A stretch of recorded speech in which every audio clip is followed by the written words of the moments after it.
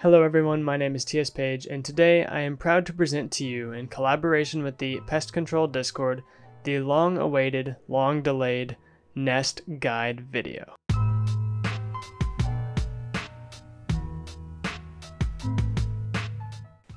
As most of you guys know, the Nest is an in-game dungeon with a very good loot table, and while it doesn't have the most variety, it has 2 fantastic white bags, a full ST set, tier 14 armors, and drops a lot of potions. And on the topic of potions, this dungeon drops the most life out of any dungeon in the game currently. So if you're looking kinda low on those life potions or looking to max some characters, this is by far and unquestionably the best way to do so. Aside from the absolutely fantastic loot, there's a lot of scary enemies in the dungeon, but once you get used to it, it's really not that bad. So let's hop right in to this guide.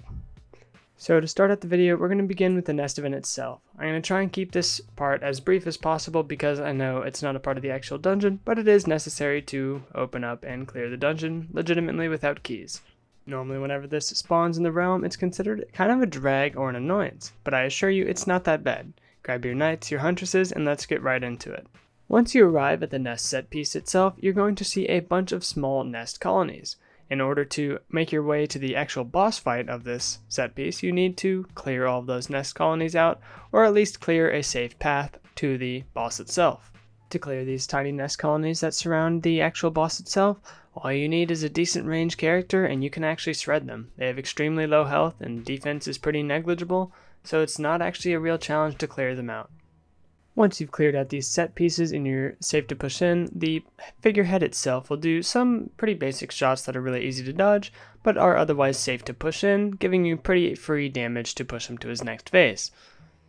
Once you do push him to his next phase, you'll see him shoot out 3 little, particles, and that will spawn the 3 bees that you'll then have to fight afterwards. These bees are not too hard on their own, but you have to fight them all simultaneously, and we'll get into that fight right now.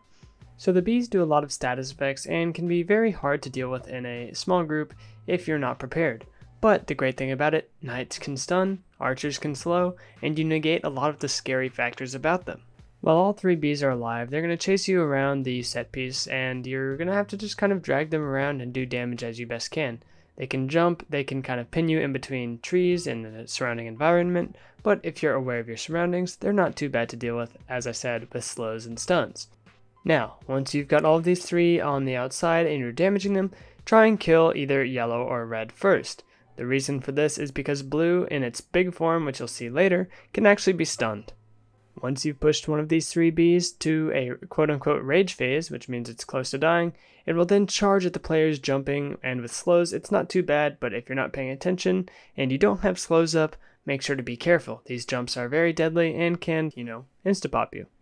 Now, once this is done, the 2 remaining bees will start to rotate around the set piece figurehead. Once this begins, all you need to do to really do damage is either wait for them to come to you, or start counter-rotating and get damage in as quickly as possible. Really comfortable players can rotate around with them, similar to 4 copy phase on Void, but just wait for them to come around, do damage to the one that's not blue, and it's pretty simple.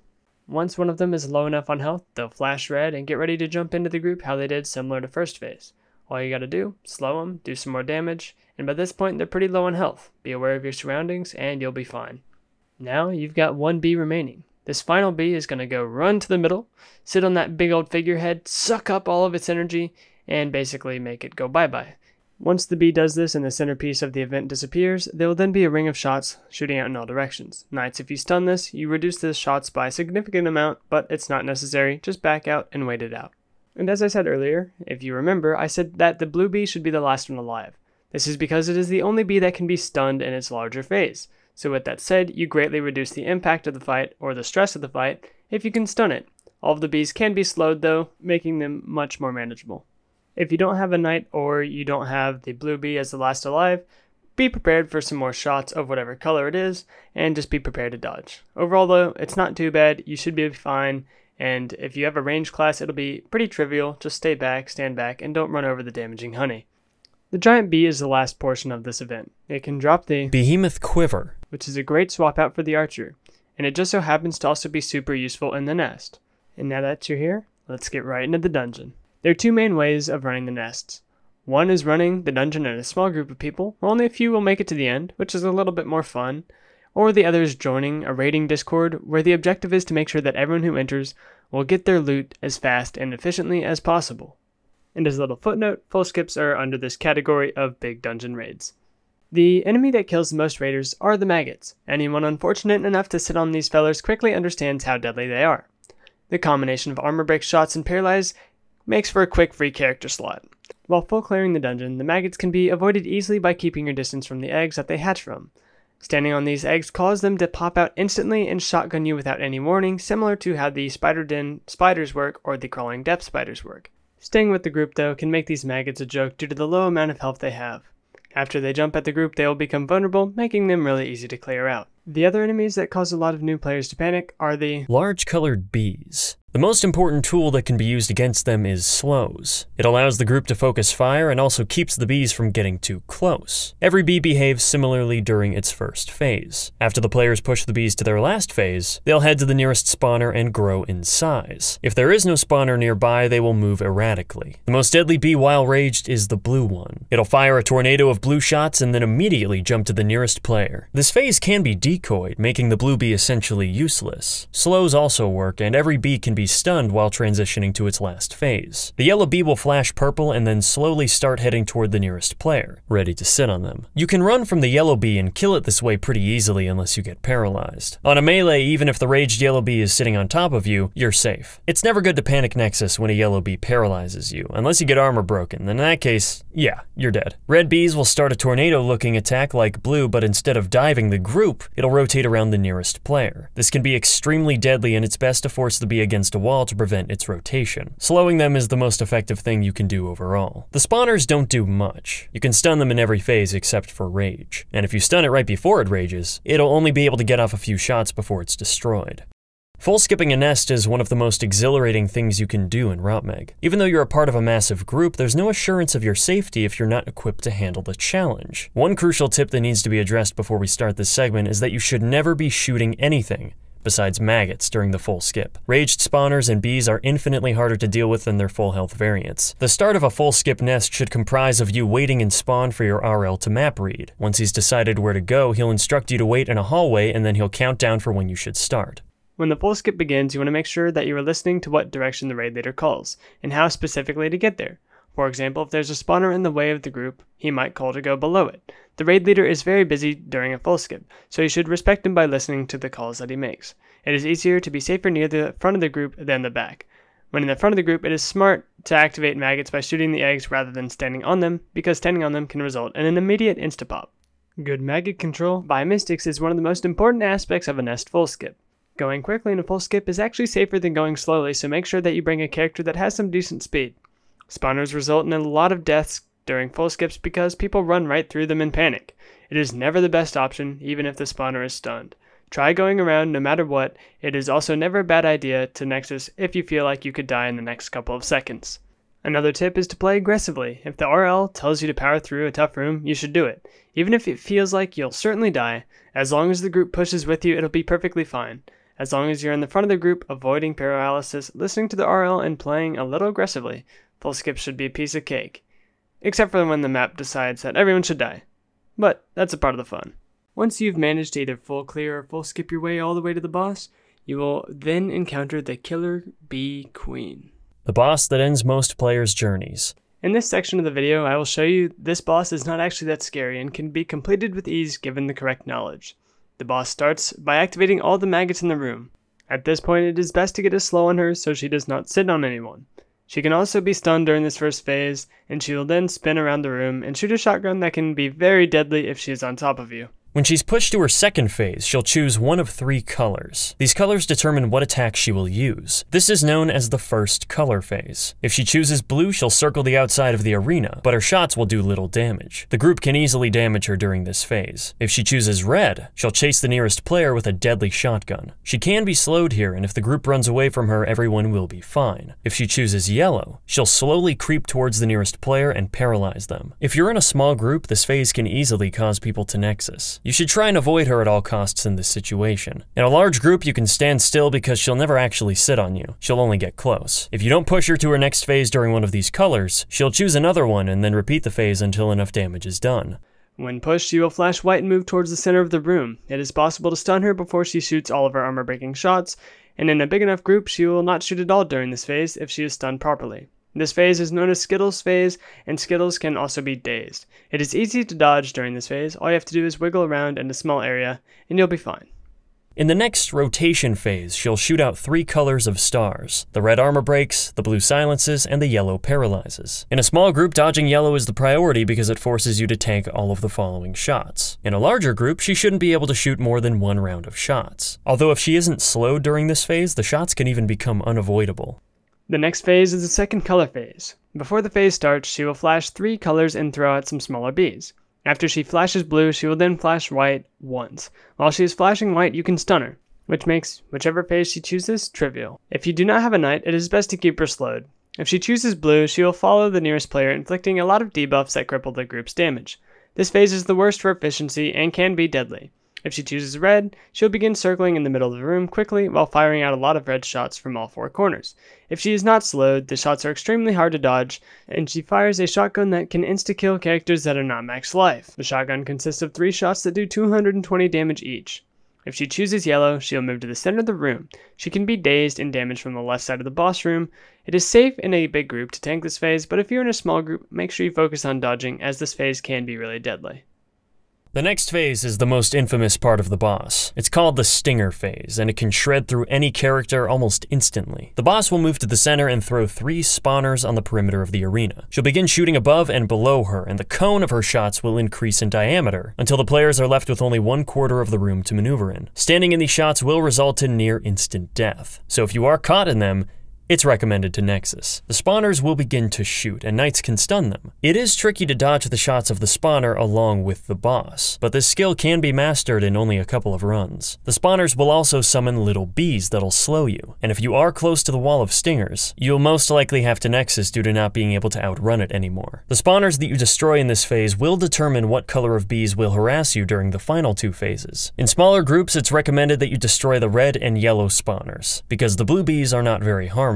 For big groups, it doesn't really matter, but red bees are the best for DPS. The second and last phase of the boss is called the third color phase. After she stops firing her stingers, the bees will come out of whatever spawners are left. She will then dive to one of the colored spawners, which will determine what phase she chooses next. If she chooses blue, she will flood the room with shots diving towards the nearest player. This is the worst phase because it can get a lot of damage in on players as well as ruining the DPS. It is best to decoy her during this phase and just let ranged classes gun it down. Also to note, the bees that spawned from the previous phase during this phase will rotate around her, acting as a meat shield, so yeah, it's just blue's a bad damage phase. And if you want a little alliteration to make your life a little bit happier, next phase is red, and red is rotation.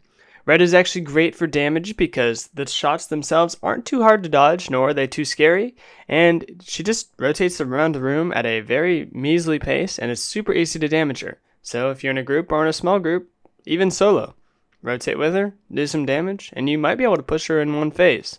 If she chooses yellow, she will then go to the center of the room and fire an underwhelming barrage of shots. In a small group, you will have to dodge, but in a large group, it is easily tanked. The colored bees, rather than sticking to the boss herself, will actually rotate around the outside of the arena during this phase, making it even easier to do damage. She does shoot dazed shots during this phase, but it's honestly not that bad, because the phase itself is just really low damage. And per usual with most of the boss fight, if you don't do enough damage during one of the colored phases, she will then switch to another color, and you'll have to push her out of this phase. Once you have pushed her out of this phase though, you will then enter the last phase. This phase is known as the chest phase, but on a small group it can be quite deadly. The queen bee will enter the middle of the room and the colored bees will circle around her. In a small group it's easy to become overwhelmed and get destroyed. In a large group the boss will die within seconds. But that's all for the boss. While it might sound like a lot, once you join a couple of runs, you'll start going on autopilot. And now that you've completed the boss, there's only one last thing to do. And you may have encountered this already on your way to the boss, but we figured we would cover it last since it's not necessary. And this is the treasure room. The treasure room is pretty easy to find as it's only 2 rooms off of the main path at any given point. It only spawns in a select few rooms and can only head up from the room that it spawns in. With that said, the treasure room is one of the easiest parts of the dungeon when done correctly. For many it serves as a breath of air in the crazy dungeon, and the boss will only activate if a player enters the room. During a raid, you should wait until it is okay to enter because you could trap a lot of people outside of the room. Small little footnote as well, when you see the tea room, you'll see a little bit of blue leaking out from underneath the tiles, and sometimes you'll see a little blue tile on your minimap indicating the entrance to the tea room. Now, once it is safe to enter, and you start the first phase, the beekeeper will come down from the computer and begin firing in the middle of the room. Keeping slow on him is recommended as it greatly reduces the chance that he sits on you. It'll also allow people to hit him really easily. He will throw out fire, which if sat on will armor break you and deal immense damage. The beekeeper will shred any armor broken target with his flamethrower, so it is best to avoid his fires completely. And before editing this video, I did not know that right there, what he was holding, is a flamethrower, and I just have so much more love for the boss now, knowing that he holds an actual flamethrower in Realm. Anyways, during the second phase, there will be a lot of small bees that come out from the testing chambers, similar to the Mad Lab. With that said though, the bees are really trivial to deal with as they all have super low health, similar to maggots, and so if you're with a decent group, or you're with a small group even, they'll kind of just die as you start damaging the boss. The boss though, during the second phase, will start firing tentacles in 4 directions while rotating around the outside of the room. If he is not slowed during this phase, he can become kind of overwhelming, but even if he's not, just rotate with the boss and you'll be relatively safe. Once that is completed, you'll push him to his last 2 phases, which are practically a joke because the beekeeper can actually be stunned for the last 2 phases, so if you have a knight, these last 2 phases will be very easy. If no one can stun him during the 3rd phase though, a decoy being placed next to him will do. He will spawn a lot of fire, which can be hard to avoid, so try and stay near the edges of the room. Simply do damage during this phase while avoiding the flames, and you should be good to go and get ready for the 4th and final phase. During his final phase, 2 bees will come out of the test chamber and circle around with him. If no one can stun during this phase, it is best to circle with him, going for hits when you find openings. Some flames from the previous phase could still be active, so it is best to circle when they despawn and make sure to avoid getting armor broken. Depending on the bees that are circling with the boss, this phase can be easier or harder just by small amounts. The yellow bees though, I would consider the hardest personally if you're not in a big group, simply because of paralyzes and a lot of heavy damage shotguns, so just be wary of that and try to avoid getting paralyzed. If the boss is not killed fast enough, the bees will start shooting some actually strange shotgun patterns, and it can be hard to finish the boss if this happens. The treasure room in the nest is a great way to rack up some free extra life and defense potions. And might I just say, if you need life and dex, running these nests, oh, it'll fill you up real quick. But that's all I got for now. Thanks for watching this nest guide, and if you made it this far, you should be more than prepared to tackle it. My name is TS Page. All right. I always wanted to do this. See ya. Hey, that's my